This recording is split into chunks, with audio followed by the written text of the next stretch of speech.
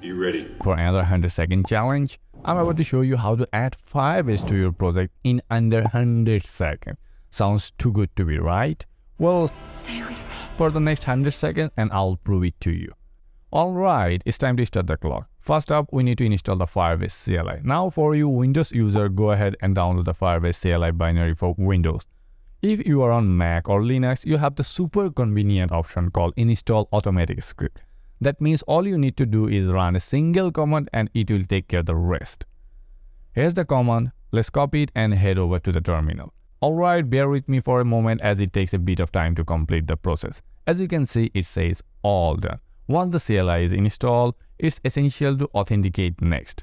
To do that, simply type Firebase login and it will open up a new browser tab for you to choose which Google account you would like to use. So let's get logged in and move forward.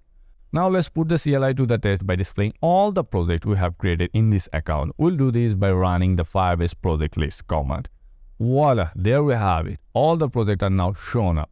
Moving on, we need to activate the Flutter CLI by executing this command. As you can see, there is a warning, but don't worry.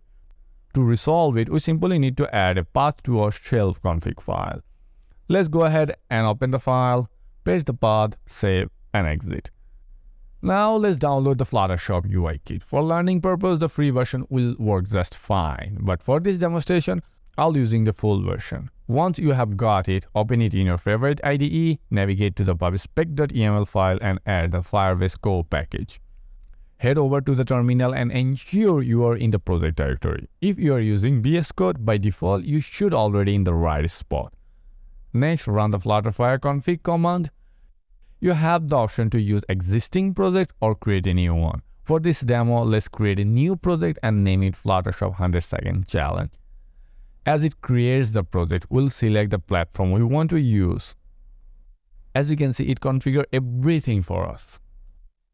Of course, I wanted to upgrade the build Gradle file and apply the Firebase configuration because, well, I'm lazy. Upon checking the lib directory, you will notice a new file called Firebase options.dir generated by the Flutter CLI. Pretty cool, right?